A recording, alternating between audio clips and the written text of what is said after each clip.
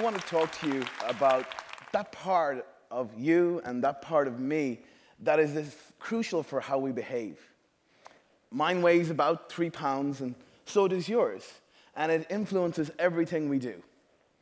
What am I talking about? The brain, you might say? Well, what if I told you it was the bacteria within your gut that I'm talking about? Yes, those pesky little critters might be the master puppeteers of our brain and our body. What's in our gut can affect our emotion. Well, it mightn't be as out there as you might first think. We use it in our everyday language. Phrases like gut-wrenching, gutted, gutsy, gut feelings, gut instincts, butterflies in our tummy to portray a raft of human emotions. And this concept of a bidirectional gut-brain interaction, well, it's not new at all. Let me take you back 200 years almost. We're in rural Michigan in the 1820s. And here we have a US Army sergeant and surgeon, William S. Beaumont. And Beaumont had a very famous patient, a Canadian fur trader named Alexis St. Martin. Now, poor St. Martin developed a hole or a fistula in his abdomen following a gunshot wound. And Beaumont, being quite the inquisitive doctor, decided, in addition to treating him, that this could literally give him some insight into what's going on in the digestive tract and how the mechanics of how food could be digested. And so for many years, he kept St. Martin as his human guinea pig, testing all sorts of concepts about that lay the foundations of modern gastroenterology. Now, Beaumont also noticed, and has written about it, when St. Martin became angry or irritable. Wouldn't you become a bit irritable if someone was trying to slam a slab of corned beef into your abdomen? Well, he noticed that this affected the rate of digestion.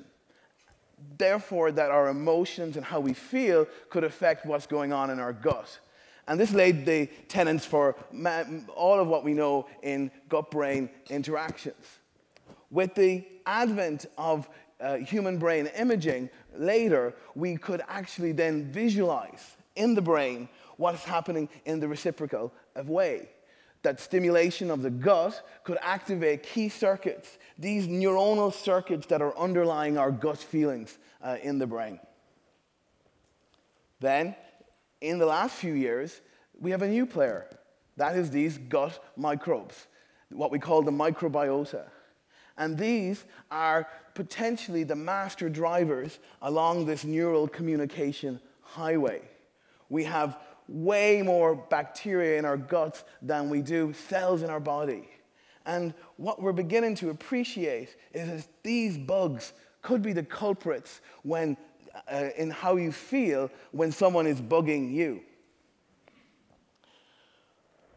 For the most part, we get our bacteria as we're born, as we're being delivered through the birth canal from our mothers. So yes, another thing we can blame our mothers for. Wouldn't Freud be happy? If we're born by cesarean section, though, our bacteria are different. They come from the hospital or from the skin. And there are many other factors that influence the composition of the bacteria in early life. Factors such as infection, mode of food provision, whether you're bottle-fed or breastfed, stress, and antibiotic use. And all of these could impact on how the gut bacteria can then influence the brain. And what we're realizing is that there is a lifelong symbiotic relationship occurring between the bacteria and host. And that these bacteria have a vast array of genes that can encode for hundreds, if not thousands of chemicals. And many of these chemicals can impact brain function. The bacteria in our gut are like little factories producing key neurotransmitters like GABA, norepinephrine, and dopamine. And our brain is predominantly made up of fats. And the fatty acid composition of our brain is altered by the metabolic activity of these bacteria. We're beginning to appreciate then that bacteria could play a role in maintaining homeostasis.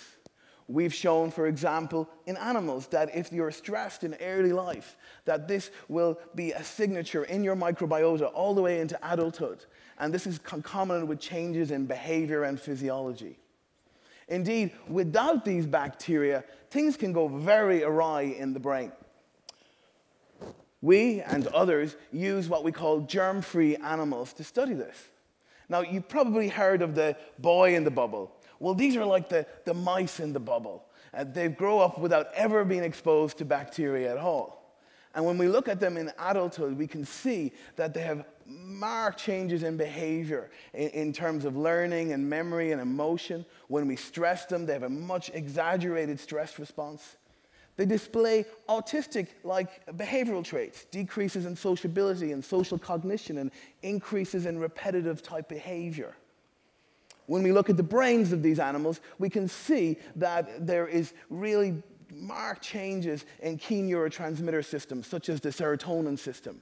And the levels of proteins involved in plasticity, such as brain-derived neurotrophic factor, BDNF, are markedly decreased.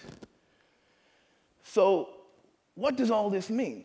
Well, it tells us that our bacteria composition early in life is needed for normal brain development, and that perhaps an imbalance might be a predisposing factor for a number of brain disorders. So also what this gives credence to is the concept of probiotics.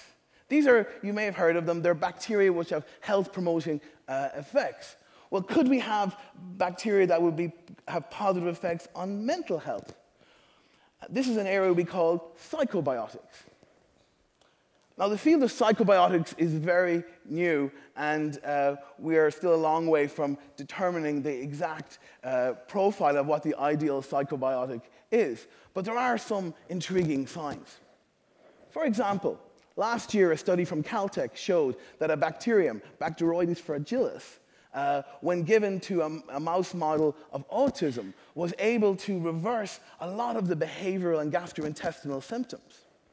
We have shown that a bacterium Lactobacillus rhamnosus, when given to adult mice, was able to reduce their anxiety levels. When we stressed them, it dampened down the stress response. And basically, these mice were a lot more chilled out.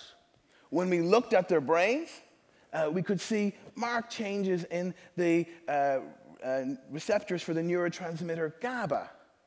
Now, GABA is the neurotransmitter in which Valium works. And I've told you how important your mother is in getting your bacteria. So this gives new meaning to the phrase, mother's little helpers. The next thing to find out in this discovery really is what are the mechanisms of how can bacteria in the gut get to and influence what's going on in the brain. And we're just slowly working this out right now. And one way is through the vagus nerve. The signals from peripheral organs, be it the heart, intestine, lungs, are sent to the brain via the sensory fibers of the vagus nerve. And we, in collaboration with colleagues at McMaster in Canada, showed that if you cut this vagus nerve, all of the psychobiotic potential of this Lactobacillus rhamnosus is gone.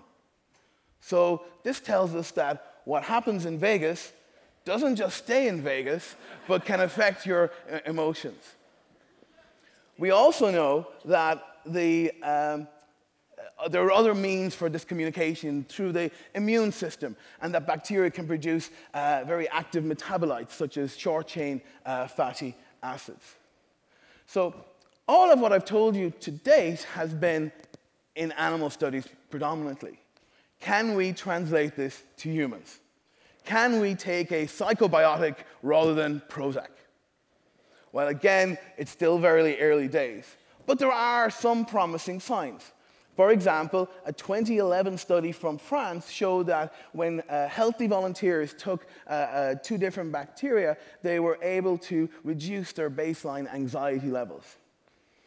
And then a very interesting study from UCLA last year using human brain imaging showed that bacteria could dampen down a network that's involved in integrating the emotional aspects of gut-brain signaling.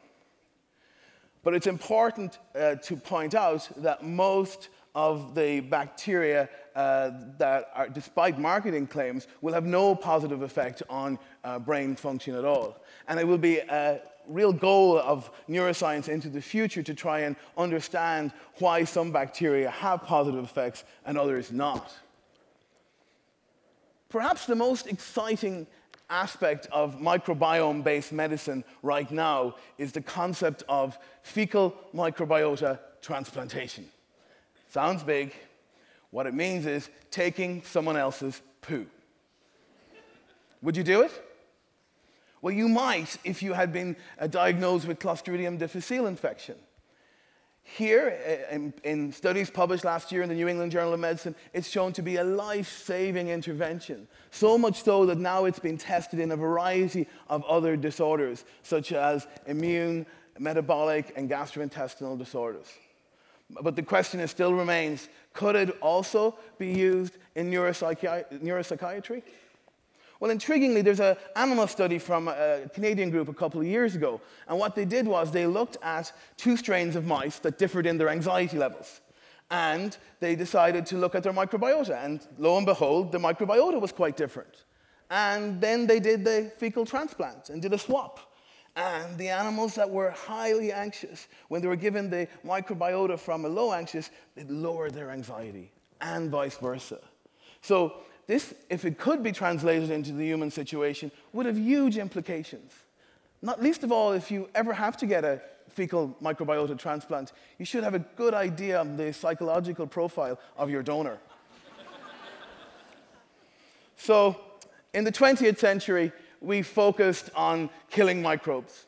It was with antibiotics. That was the major focus.